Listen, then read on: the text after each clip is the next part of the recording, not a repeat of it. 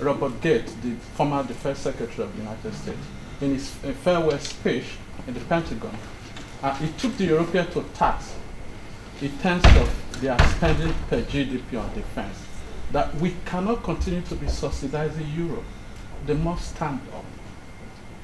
Now, all the comments they have been making is about the success of the common security policy in terms of France and the UK in the economic and political area.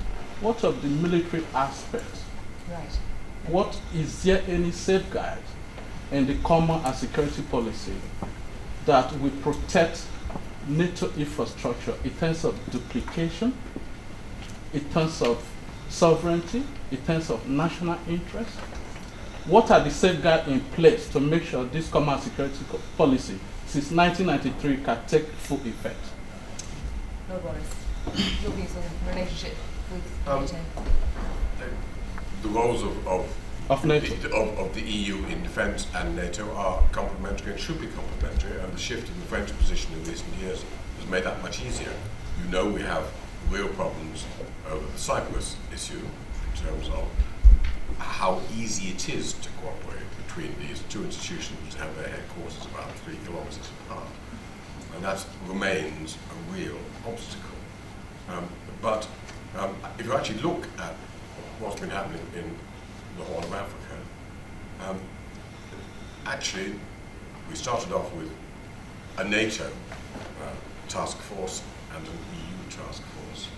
I am told that NATO people regard the EU as having had a much more effective role in the overall anti-piracy, restabilizing Somalia, partly because it's much easier to have a comprehensive military and civil approach. Clearly, when it comes to key security issues in Europe, the Article 5 issues, NATO remains extremely important, and I think that we have to go down the road to discussing pooling and sharing further among countries, because we have to maintain our ability to contribute to NATO. But NATO in Afghanistan has been about contributing outside the region. The operations in Libya, and to a much lesser extent the operations in and around Mali, have shown that there are areas where the Americans are willing to support European action, but not to lead. And that is perhaps part of the model of the way forward. Reynolds, your views on how the relationship should work? I thought that was an incredibly comprehensive answer, and one that made some points that I would have made. I think that there has been a shift in terms of the US's role in the world, and that has an impact on how Europe acts in the world, and it has an impact on the sort of NATO-EU relationship. The Americans are more reluctant to get involved. We saw them, as you said, Lord Wallace in Libya take more of a backseat approach than we've seen in the past. If that had been, if what happened in Libya had been 5 years ago, 7 years ago, I think the Americans would have taken more of a lead. So it's certainly the case that they are asking, as a friend from King's College implied in his question, they are asking European nations to do more. And in order to do more, as Lord Wallace has said, there perhaps will need to be some pooling in certain areas in defence, because in all member states there is severe pressure on defence budgets. Will Europe respond in the way that the United States wants it to? I wonder. I mean, Gates made these points in Brussels as well. And ever since he was banging the drum about Europe needs to spend more money on defence, practically every country, including this country, has responded by cutting their spending on defence. But of course the Americans are not cutting their spending on defence. But that could be the response, as well. Not, that they just don't. It may be, but I do actually think, I mean, it's a very interesting question. I do think there are going to be questions about the future of NATO that are worth pondering post-Afghanistan. I mean, my reading of America, which I follow Europe much more closely than America, my reading of America is they would like to think that a region of the world, Europe, the Balkans, perhaps North Africa, perhaps the Eastern Partnership countries, the Caucasus, are areas that they can largely leave to Europe. That they think that there are other places the Americans should be dealing with, China, India, and so on. And I think that does increasingly apply even in this area. The one reservation, naturally, is why was NATO first set up. I mean, the reason why NATO exists is because of the Russian threat.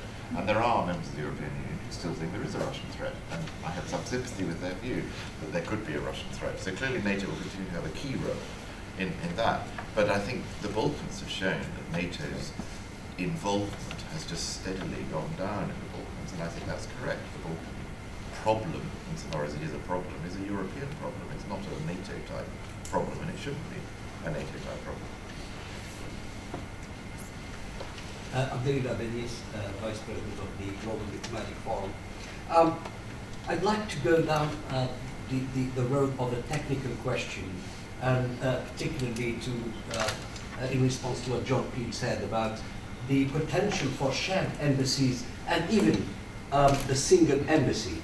And I'd like to raise a concern that this may be slightly too much of a Eurocentric approach to the question. Diplomacy is a two-way stream. So we're talking here about certain former colonial countries leading the way in certain areas to represent the whole of Europe.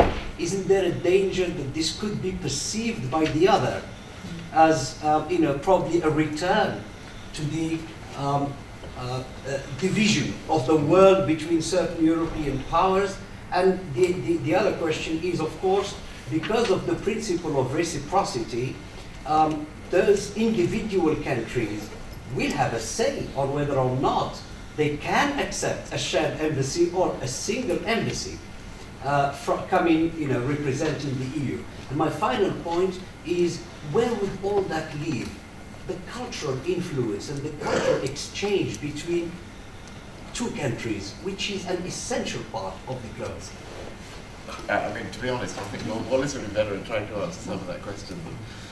Do you want to but pass since it straight away? Well, no, since I raised it, I just think I think some of what I was saying was more technical than political. I mean, cultural interests clearly are often looked after by other institutions, like, for example, the British Council, which would operate in a different way, or the Goethe Institute, or their equivalents in the Institute of Cervantes for Spain.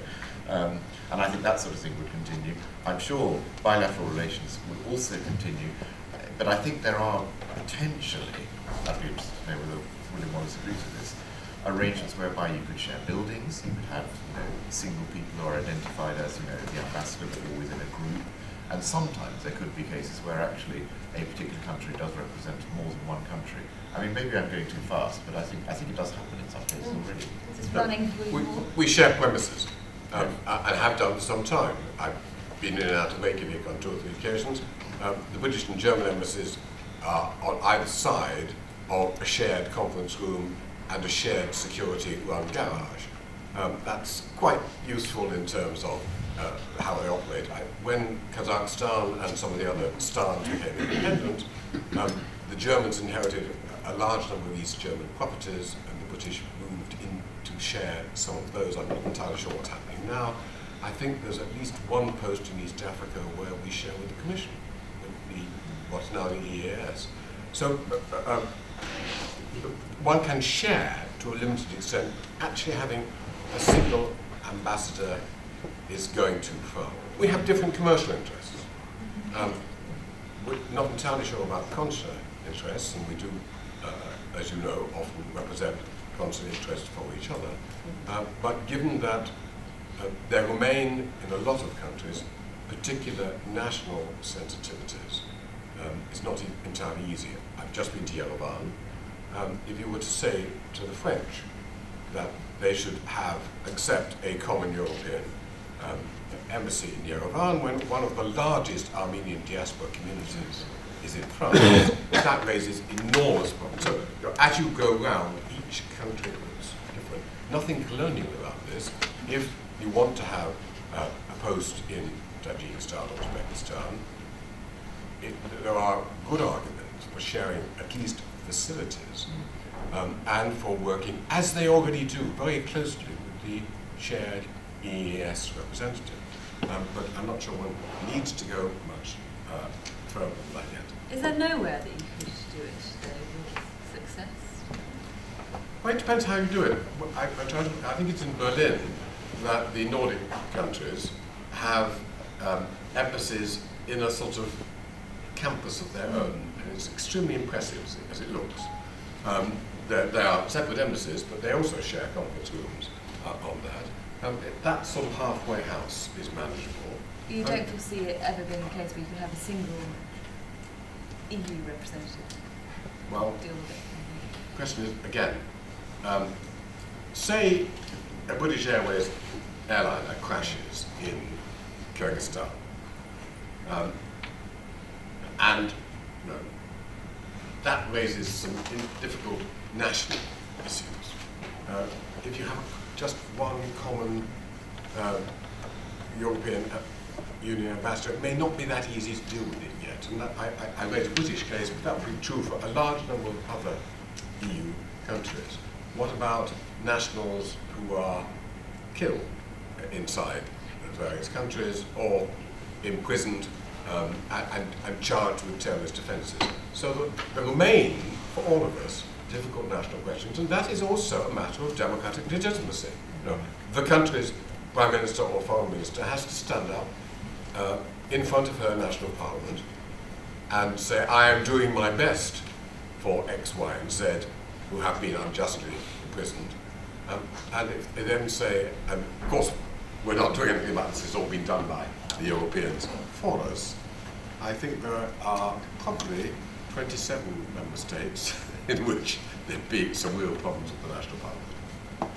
Can I just say, I think that this is a more sort of seductive and attractive proposal for smaller member states, actually. And I think already some, and I don't know exactly where, but I think that there are smaller countries where smaller member states do rely more on the EAS than we would as a bigger member state. But let's be in no doubt about it, there are countries around the world where we have the UK and the diplomatic service has one representative.